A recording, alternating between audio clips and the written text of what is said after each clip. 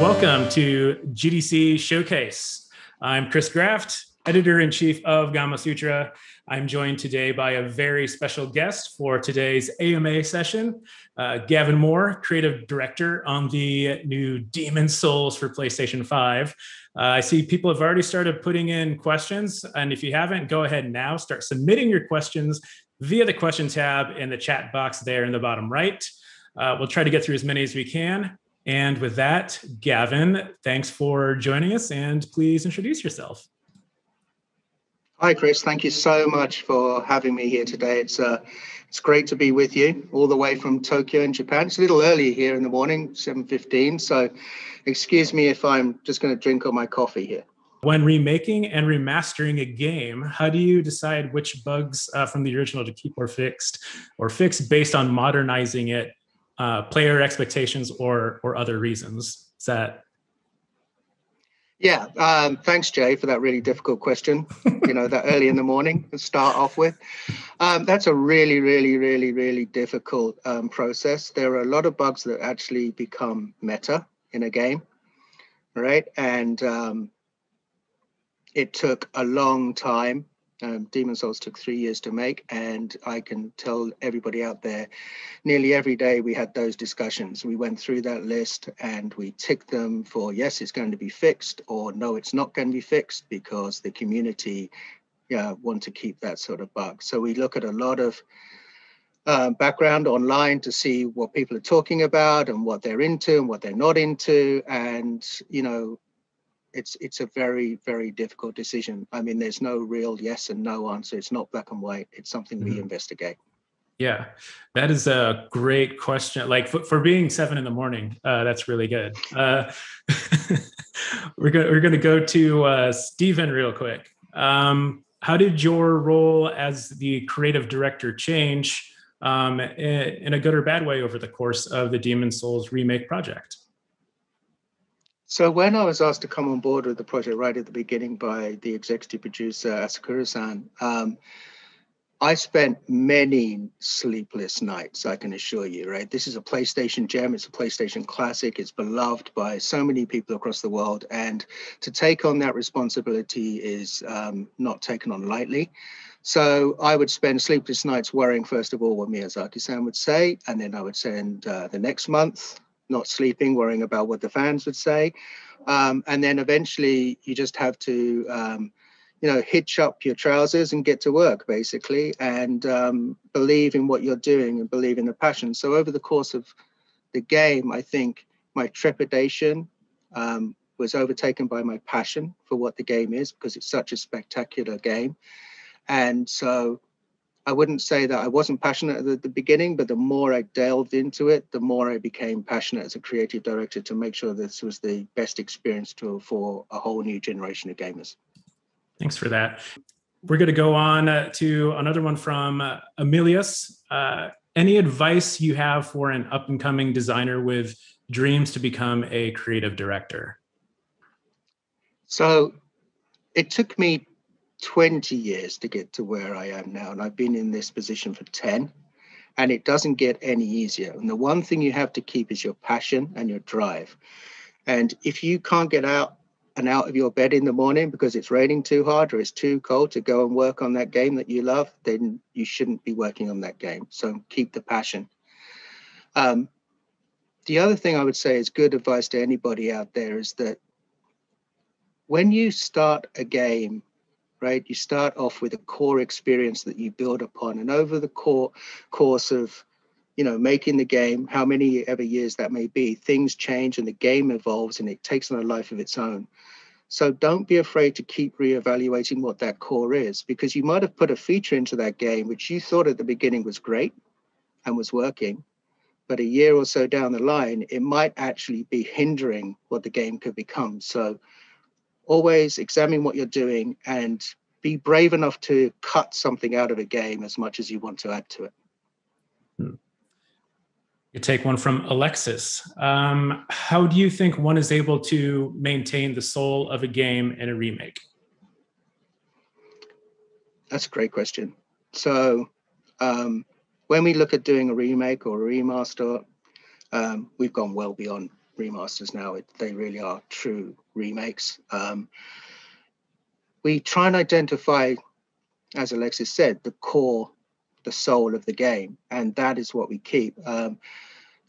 Working with Blue Point was incredible, working with Marco and Peter, the chief technical officer, and how they work and how they sit their engine over the top of the existing engine and strip away everything apart from what we identify as that core or the soul, which for Demon Souls is the AI and the gameplay.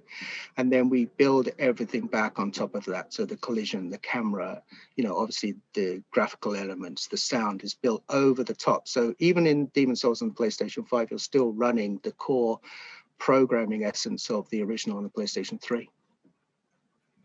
It's very cool. We'll take one from Chris that's getting some upvotes here. When creating a game as difficult as Demon Souls, how do you balance difficult gameplay with intuitive mechanics and usability in general? Making game hardcore but engaging and fun to keep enough users playing. Is that something you could speak to? Yeah, 7:30 in the morning. Yeah. It's not as difficult as people may say. I think a lot of the frustration with the original game of Demon Souls and how people thought it was too hardcore came around because the actual system it was running on wasn't capable of running it properly.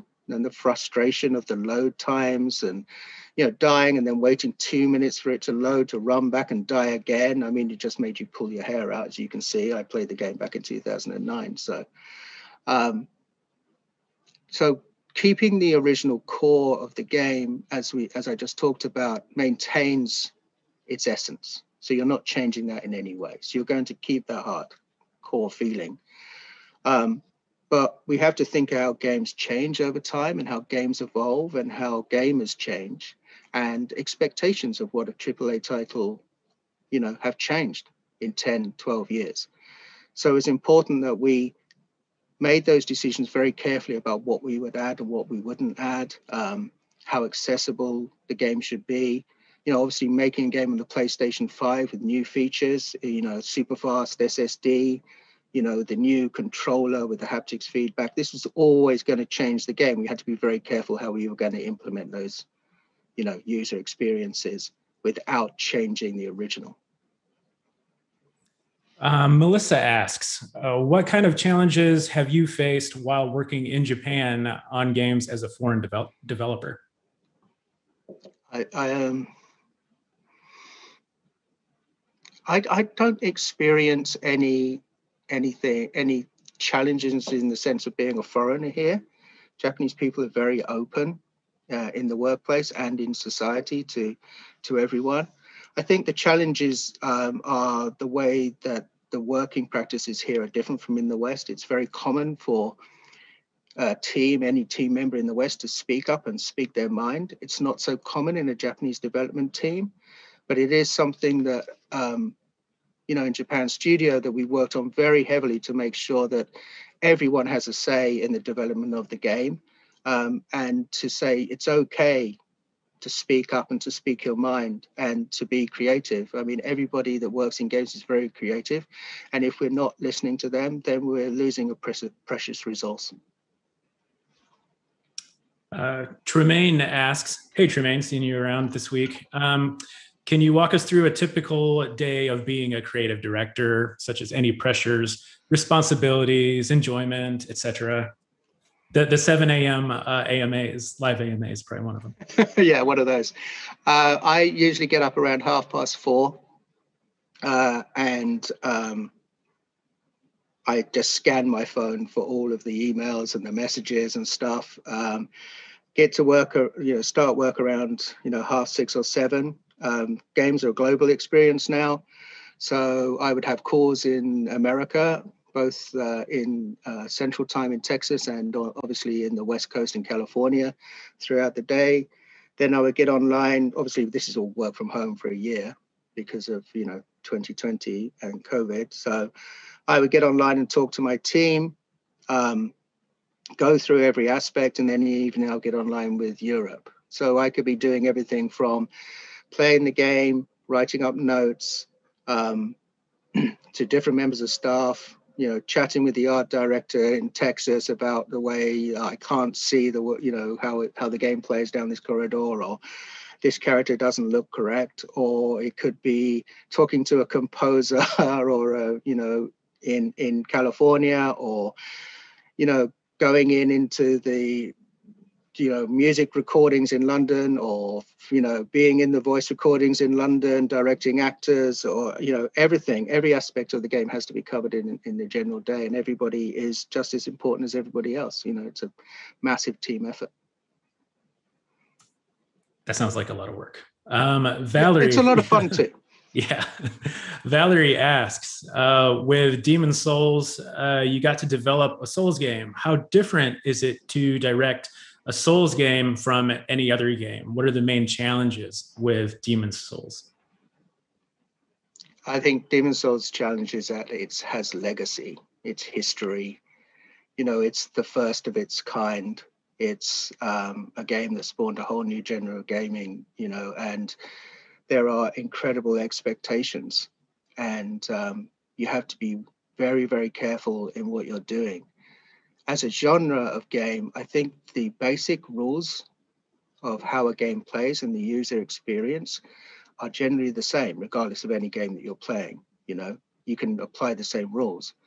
It's just with the Demon Souls title, you have to be respectful of its legacy.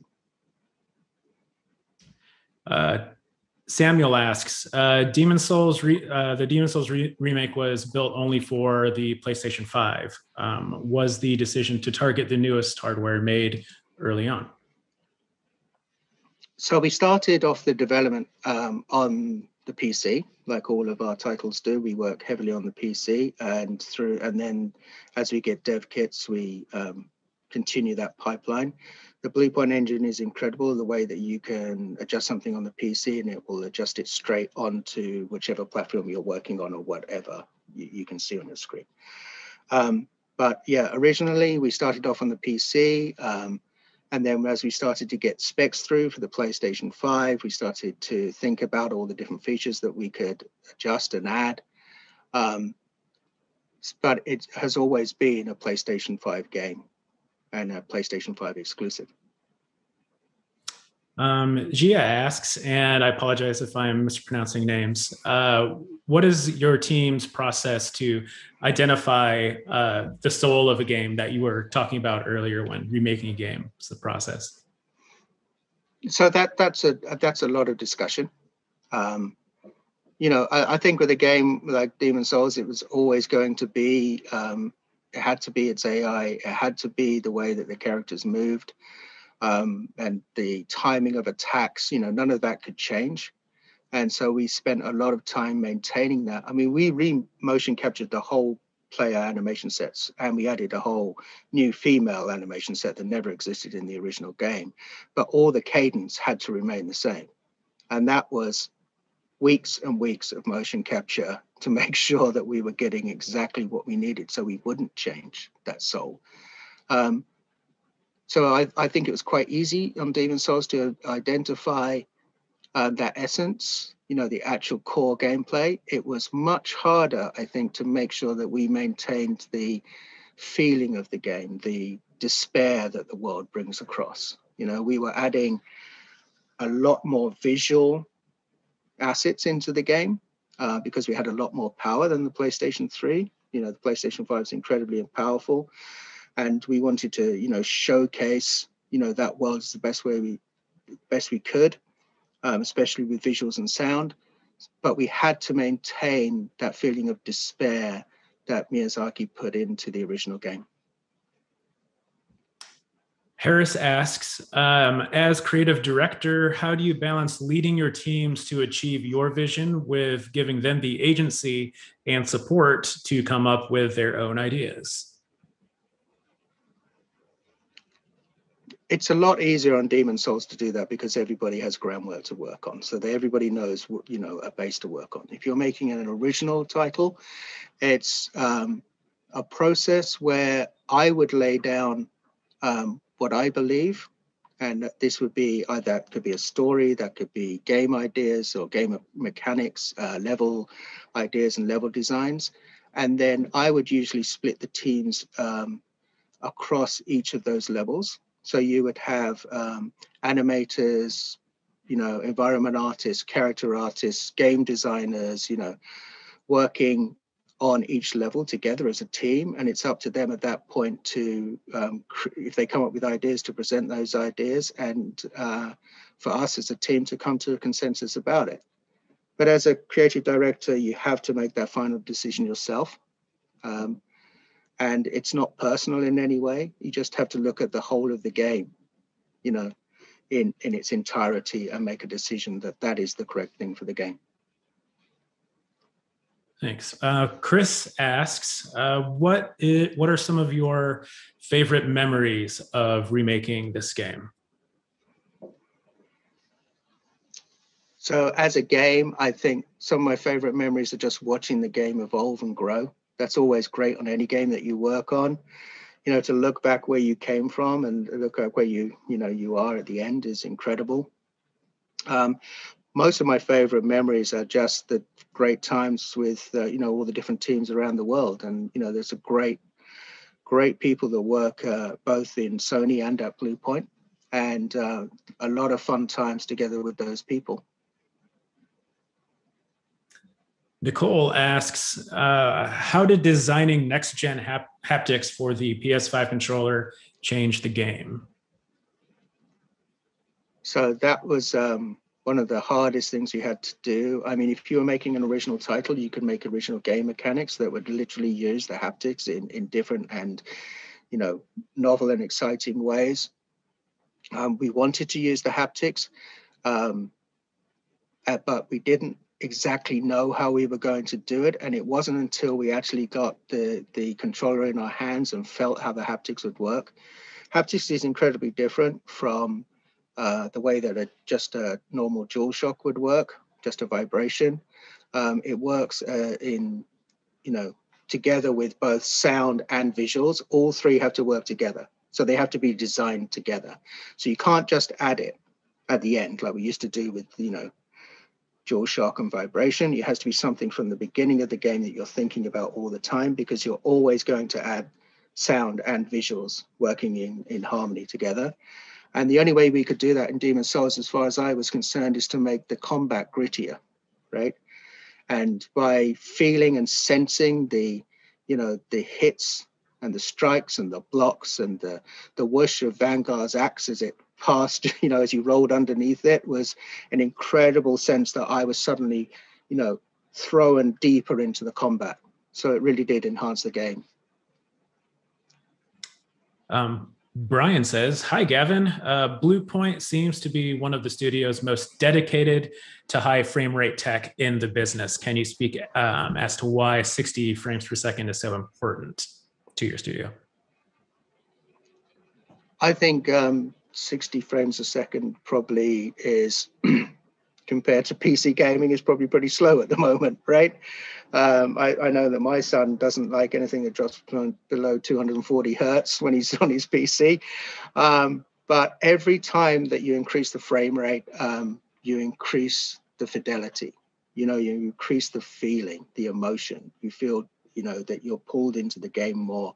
You feel like you're a better gamer because the game's giving you more chances. You're seeing more.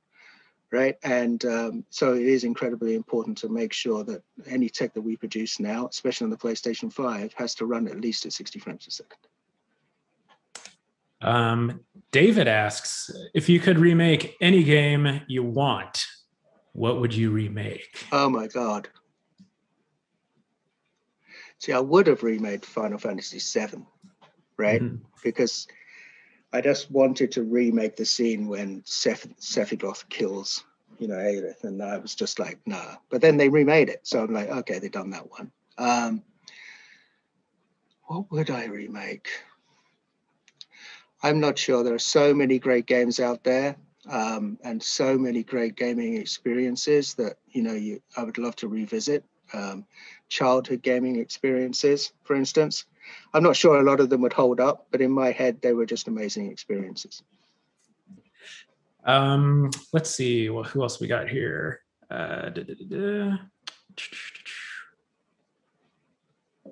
Let's see. Sorry. What qualities would you say a creative director must need to be successful, apart from the passion that you talked about earlier? And that's from Amelius. Oh,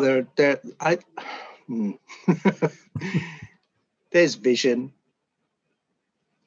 You have to listen. That's incredibly important, right? You have to listen to the people around you, because everybody has an opinion and everybody around you is creative. And you have to make sure that you're listening to them. I think there's a famous line in Game of Thrones where Jon Snow's told, like, to be a leader, you have to follow, right? I think that's incredibly important. You have to learn, everybody's job, basically. Not down to the minutiae of it, but you have to know what people are going through and what you're ordering them to do. It's not good enough to go and make that character and go and make it like this, and I want it in a week, right? You can't do that. You have to understand the processes and the workflows and how long it takes and what people are doing and how much of their life they're pouring into your creation. And therefore you have to be respectful and treat them with respect. Tremaine asks, what were some major hurdles, if any, that the team experienced doing the remake outside of the pandemic? Yeah. Yeah, outside of the pandemic. I think our major hurdles were always about making sure that we were being true to the original, right? We'd learned a lot. Bluepoint and Japan Studio had learned a lot remaking Shadow of the Colossus, and it wasn't until that title was made that we felt that we could take on Demon's Souls and do it justice. And so we knew that we could make a great experience, and we could definitely give you incredibly outstanding audio and visual and sensory experience on the PlayStation 5. But it was always going to be, are we doing the original justice? And are we always remaining and staying true to that original vision? Misha asks, in comparison to the Dark Souls series, do you feel player progression is something that needs to be kept? And she says, I found learning about the progression in Dark Souls a very useful benchmark. Yes, probably. But you have to differentiate that Demon's Souls and Dark Souls are two completely different titles. The Dark Souls series is a child of Demon's Souls, and Demon's Souls is the first of its kind. And that's not to say there are many design issues and changes that were made in the Dark Souls series, as the original development team learned more about what they wanted to create and how they felt that game should play. I think Demon's Souls, though, stands up, even today as a classic. And I'm just glad we got the chance to remake it and bring it to a whole new generation of gamers out there. Ibrahim asks, what would you recommend an aspiring game designer from Europe who wants to work abroad, for example, in Japan? Learn Japanese, right? Definitely learn Japanese. I've been here 18 years and I'm still terrible. So that will help you immensely. If you really have the passion and you really want to go to a foreign country, I think the best way to do it is pack your bags and go to the foreign country, right? Find a means to get there, live your dream, get on that plane, whatever it is, get to that foreign country, and then, really start applying to companies and get your way in. And it doesn't matter how you get in at any level. And then, if you have the passion, you'll get to where you want to be. But it's not going to come to you. You've got to pick up your boots and get there yourself. Tremaine is asking for you to remake Legend of Dragoon. LOL. Oh, yeah. So. Yeah, I would do that one. I like that one. Yeah. Let's see. This one just popped up. Okay. Michael asks, how have you balanced creative direction / vision with schedule restraints, or, I don't expect you to get into like what you were working on with budget specifically, but those kinds of restraints. Yeah. Well, I'm not going to talk about budget, but Demon's Souls is not a cheap game at all, and it shows. I mean, it's a AAA title. It stands out there on its own, and we were very lucky to get the backing to do that. I think schedule-wise, you always believe as a creative director, there's always another 6 months if you are kind enough to the executives, and you say, "Look, it's great, don't you?" And they're like, "Yeah, but and we're like, "Well, just give me 6 more months, and it'll be even better." And with a launch title, you don't get that option. That's a drop dead deadline. And it's my first launch title in 24 years of working at Sony, and it was a complete honor to make it, but it was incredibly difficult. Knowing that we had to go into QA and testing and pushing and pushing and pushing to make sure that, the game was ready for that, so we could get the feedback and then have enough time to implement it. Always with the thing that, in November, the hardware is going to launch and we have to be there with it. Yeah, that's kind of a hard stop there. Yeah, it's a hard stop. Kylie asks, we've got a few more minutes, so get your questions in. We'll try to get to all of them. Kylie asks, especially working remotely, how do you keep your team in alignment and make sure everyone has access to the development resources they need? Okay, so literally a year ago, we packed up everything. Everybody took home their equipment. Set up everything in the house. We tested everything before we left the office to make sure it would work. So I have literally in my living room, which my family hate, I have a massive desktop PC, 2 4K monitors, obviously my TV that I use most of the time. That's why my family hates it. And a massive PlayStation 5 dev kit and an assortment of other equipment. How do you keep them in line? It's a lot of relying on them as professionals, right? We don't treat people like children. That they're professionals and they will do the work and they'll get on and do it. They have a passion for what they're doing. And, you just have to trust in people. And, team structure is very important with that.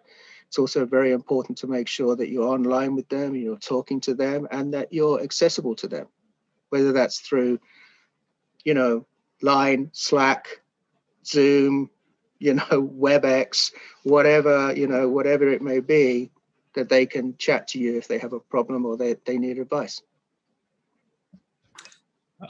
Sari asks, how do you, as a creative director, fight creative blocks? They put in quotes. You don't. There's nothing you can do. Okay. I have ideas in my head where I've literally stopped working on them for years because I've come up with something in a story, for instance, that just won't work. And then suddenly you can be in the shower, you can be driving, you can be, cooking, you can be doing something, you just go, oh, okay, that's how it's going to work. And that's when suddenly you rush back to that idea and you start jotting things down or writing things down. There's no way to get over a creative block. Some people I know will sit there and bang their head against the idea forever. And some of them are great and they can work through it. For myself personally, I just leave it alone. I'll let it go and work a different tangent on the same, project, or jump into another idea and work on that for a while until inspiration strikes. Mm-hmm. Mowing the lawn also helps. Get past that. Any of those normal, mundane, daily things where your mind drifts away, mm-hmm. and you become, you're not involved with it anymore. It suddenly wants to jump back in and take control again. And that's when those blocks, end up disappearing. All right, 10 seconds. Kelly asks, what qualities do you look for in the members of your team? Passion, love for what you're doing. They're all skilled. They all have a lot of experience. And and a willingness to learn, and a willing to be open, and a willing to be creative. And that's all the time we have. That absolutely flew by. Gavin, thank you so much for getting up in the morning. I know you're super busy and taking the time to do this. Thank you to everyone in the audience for giving us great questions to work with. Really appreciate it. Awesome. Thank you so much, Chris. And thank you, for having me today. And thank you to everybody out there. And I hope you enjoyed Demon Souls. And I hope we can make new and exciting experiences for you all there. And I hope to see you around in the industry. Take care.